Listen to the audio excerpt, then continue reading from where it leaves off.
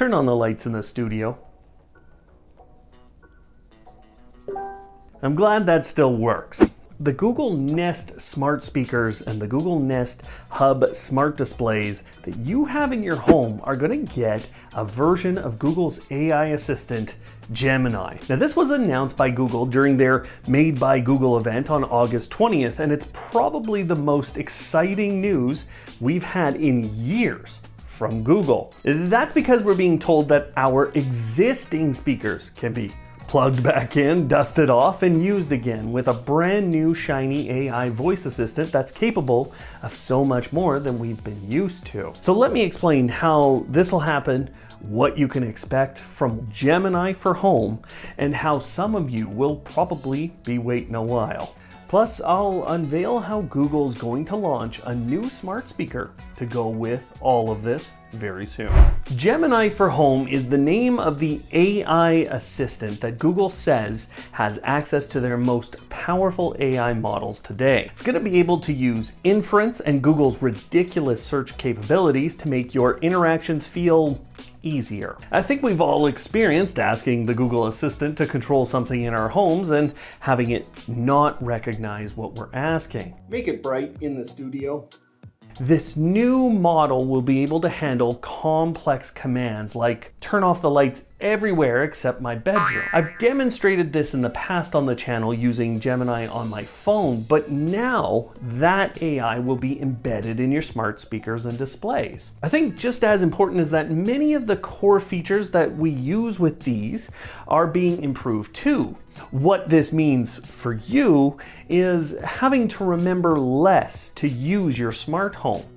That's crucial to the success of a voice assistant, but it's not all you're getting. Something that you might be wondering about is how you will start this conversation with the new Gemini for Home. Now, the good news is you're going to start it in exactly the same way. The experience isn't changing that way. However, there is a new conversational mode where you only have to use that wake word a single time and then you can have a conversation.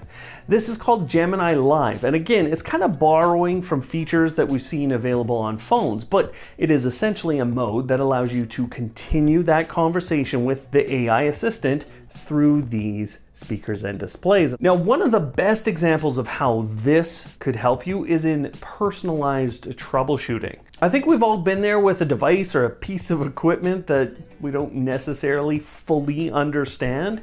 And using this Gemini Live feature, we would be able to talk through the situation and get live responses as we work. The only difference for you is that you'll use the wake words and then you'll say, "Let's chat" immediately after. Unfortunately, not everything is going to be perfect, and let's be honest, it's Google. The first drawback is that it sounds like there will be paid versions of Gemini for Home. We don't know what that means yet, but Google is telling us that they will share more details about that soon. They've also mentioned that this will begin in early access in October, and I think we all have to assume that that primarily means in the USA first, if not only there, and it'll be a fairly slow rollout. That's what we've seen with Google's early access features in the past, and I'm here in Canada.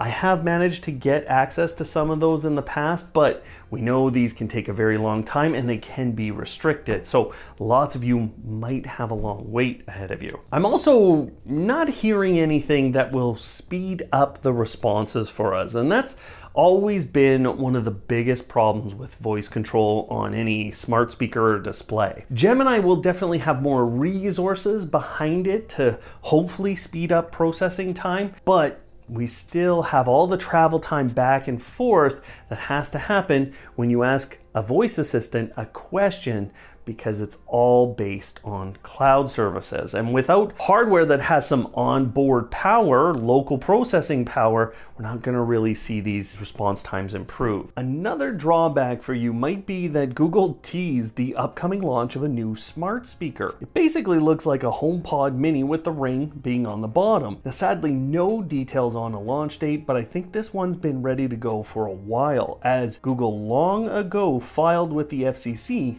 for a new speaker-like device. I expect it this year.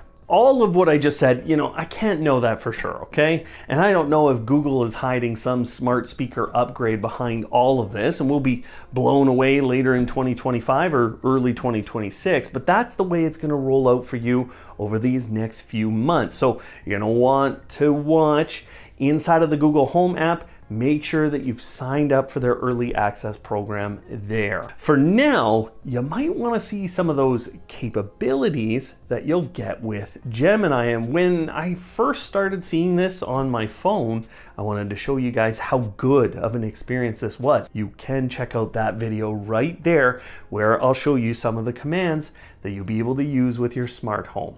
Otherwise, thanks for watching today. And of course, live smart.